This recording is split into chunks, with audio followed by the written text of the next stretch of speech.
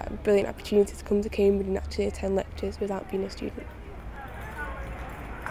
Yesterday we did a bit of Greek and did lectures from all the different lectures and things, and then today more lectures, and then we went to King's College Chapel. It's everyone's really down to earth and friendly. When you actually get here you realise that people from all walks of life and whatever, so you feel at home whatever you're doing and wherever you come from.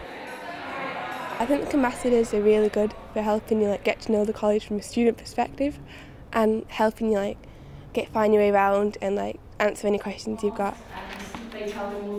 It's challenged most of the preconceptions I've had about Cambridge being snobby and university being for only really, really rich people. It's don't worry about cost or where you come from and everything. It's everyone's from everywhere and it's free, so it's really good.